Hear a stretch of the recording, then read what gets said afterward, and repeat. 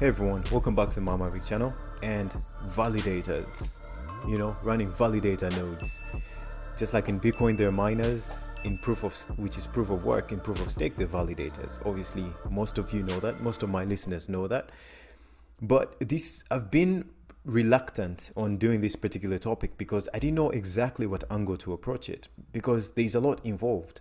There's the software side, of which there's a lot of material online. And there's the hardware side. Now, personally, as I was doing research in this, I figured that there's a lot of platforms that already have step-by-step guides on how to run a validator node, but there's not too much information about the hardware part of it, and it's hard to find it out there. I found one Reddit post where the user actually went into detail. They took their time to explain what to expect, the different tiers using a Raspberry Pi 4, choosing to use cloud computing and other things as we shall look at. So this has been a very touchy topic for me and very sensitive topic for me and scary topic for me because I can't claim to have any particular experience in running a validator node. The only thing I've done is to delegate my tokens, and there are quite a few advantages that come with running a validator.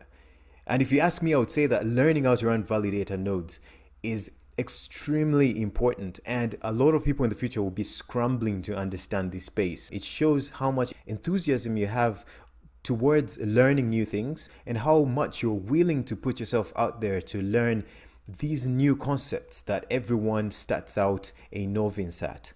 Now, the advantages obviously are that you learn a lot of things to do with distributed computing, you learn cloud computing, you learn cryptography, you learn security, and you build your resume around this very important aspect of the blockchain and distributed ledger ecosystem. Now, in this video, I'm just going to briefly show everyone a few links in case you're starting out in this process, where can I go in the beginning to read up? So you save yourself a couple of hours, and by the time you're done, you'll have taught yourself enough knowledge to look into this field, because personally, I think it's very, very important to have a grasp on these technical details when it comes to blockchain, because, ultimately developing a business around this is going to be the most important thing. So the first link is this, there's Polkadot. You've all heard of Polkadot. Polkadot has a documents page. You can come here and go through this documents page. It has preliminaries. It has, the basic information you need, a secure validator, reference implementation. It has Polkadot Validator Lounge, how many dots do I need? It has all information that you need, including the hardware requirements. Now, here it shows that you need a CPU, which in this case, they're recommending Intel R Core TM i7, 700K CPU, 4.2 gigahertz. And then storage, you need non-volatile memory, NVMe solid state drive, which should be reasonably sized. So hopefully 80 to 160 gigs. And then the memory is 64 gigs. So you look at this information and you're like, this is like what I normally need with a computer. But obviously the things you have to consider if you're looking into full-on enterprise validator node running, you need more sophisticated infrastructure, which obviously normally comes at a price. Like you need servers, you need CPUs, but CPUs that are specifically meant for that purpose. You need storage type. I think NVMe storage should be fine. And then basically it's like setting up a computer or your own PC or a dedicated server or a dedicated computer, but it has a few features, extra features that are really purposefully built for a computer that's going to stay on 24/7, 365 days a year. But you can get a lot of information, copy paste different codes if you've set up whatever you're setting up, either if you're deciding to do cloud computing or if you're deciding to run your own hardware, because those are two options. If you look at Cosmos, of which the Fetch.AI network runs on Cosmos, they also have their own documents, which, shows you prerequisites, explains that, running your validator node on cloud is similar to running your validator on hardware. The only difference is that you obviously have more control of your hardware. So this is another link you can look at to educate yourself a little bit more. the information is right there. And for things like Ethereum, there's a lot of information out there. But there was this website which is called allnodes.com. So essentially here, you don't even need to have any sort of infrastructure. You don't need to know about cloud computing. You don't need to have hardware. All you have to do is to come here. As long as you meet their prerequisites. For example, Ethereum, you have the 32 Ethereum. Avalanche, you have 2,000 Avalanche tokens. Dash, you have 1,000 Dash. As long as you meet those prerequisites, you come here, you pay their monthly, revenue or whatever they're asking for, and they take care of all the hardware and technical requirements and shenanigans in the background. There's websites like this one, which is blog.back, which essentially recommends some of the best cloud computing, platforms out there.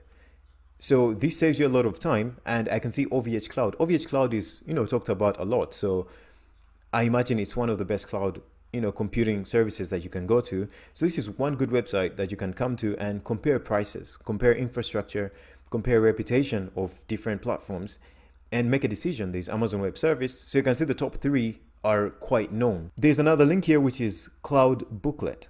Cloud Booklet, basically, these people are showing you a step-by-step guide of how to set up Ubuntu 20.04 on the Google Cloud Compute Engine. It's a very short step, and it's all about just clicking and selecting your prerequisites, which you can obtain from reading these. And usually they're on the first page of these, write-ups from these different companies or blockchain documents. And you set that up, and you've taken care of most of the work. Then there's things like Red Hat Ansible, drive automation across open hybrid cloud computing. So this is a way of organizing your work on cloud computing infrastructure. So this is something you can also go ahead and learn just to add onto your, resume. So Fetch.AI itself made it a write-up of its own. So you can just come here and read through to get a better understanding of the prerequisites, especially the technical requirements, because they're actually published here.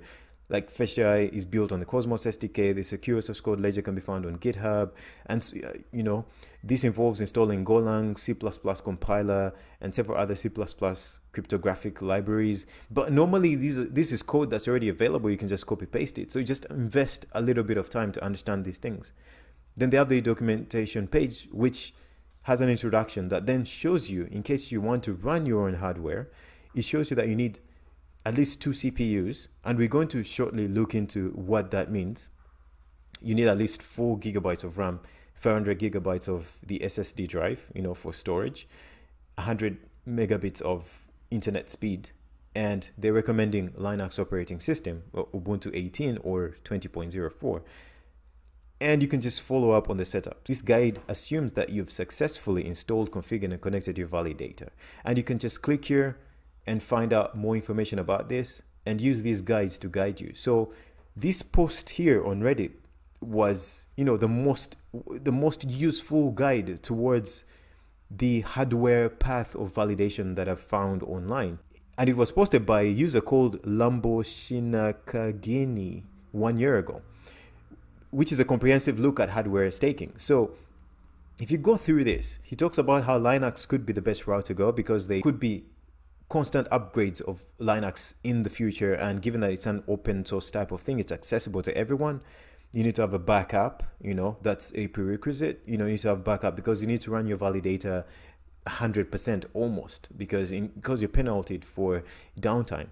And then it goes through, in case you decide to use a Raspberry Pi, what are the disadvantages? Obviously, you all know if you've used the Raspberry Pi for any intensive work, it sometimes just shuts off because it's overloaded and it can get certain errors. So you either have to get the highest grade Raspberry Pi, which may not really serve the purpose that you need, but it's something that you might look into if you're experimenting, especially if a network is just starting out. He talks about if you decide to use an old laptop, what are the prerequisites? What are the expectations? Your SSD storage, the more you have, the better in terms of storage, because as networks grow, everything grows. And he talks about the caveats to this. So stability and time. Obviously, then talks about a new laptop, a new rebuilt desktop, custom built computer. So as you know, most of our desktop computers aren't built to stay on 24 hours a day, 7 days a week, 365 days. So those are things you need to put into consideration depending on how serious you want to be about this. Then there's this option, which is NUC, which is next unit of computing, or a mini PC or a decentralized application node. Then he talks about the performance. For example, there's an example here, which is Avando. When you go to Avando, you can see that there's custom built plug and play units, which you can use to run and stake validator nodes. So you can see here this Avando with the most expensive one, $1,600. So it's going to cost you a bit. Stake on several networks, for example, Ethereum 2.0, Polkadot, Avalanche, and I think you can also customize it to do other things because they say others, and then you can find out details about it. And obviously the lower the price, the less it can do. But the interesting thing obviously was, okay, then at the end it talks about virtual private servers, like what we looked at, cloud computing, Google Cloud, Amazon Web Service, Azure. But then he gives this final take, which is my opinion, which is his opinion. This is my favorite option, which is the server. So here you're going to the serious stuff. Enterprise servers are jam-packed with features and are specifically designed to do exactly what we're trying to do. They run 24/7, 365 days. They have redundant power supplies in case one breaks. They often have 2 CPUs. Remember, those were the prerequisites for Fetch.AI. So in the unlikely event of one going bad, you can pop it out and restart with just one. They have built-in RAID cards. So you have redundant storage. They have hot swappable drive trays. So if one of your drives goes bad, you don't even need to shut down. All the components are high quality and built to last. You also get monitoring and maintenance tools that are not included in consumer gear like iDRAC and ILO. And then it goes on to say, you really need to look around for deals when it comes to this. Useservers.com charges a premium for the convenience and customization they offer. If you search through eBay, or even better, your local classifieds, you can often find some gear that someone paid a large pile of money to get for a few $100. So it depends on how much you're willing to look out there.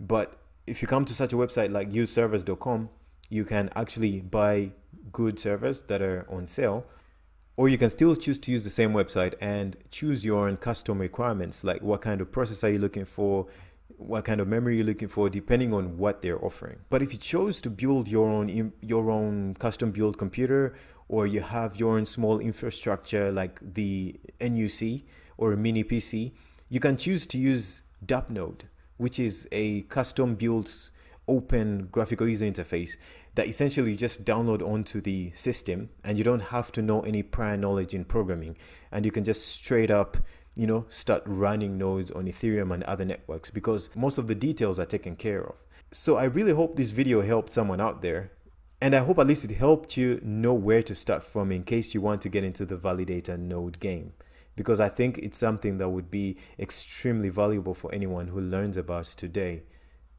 for the tomorrow to come. Guys, thank you for watching. Have a nice weekend.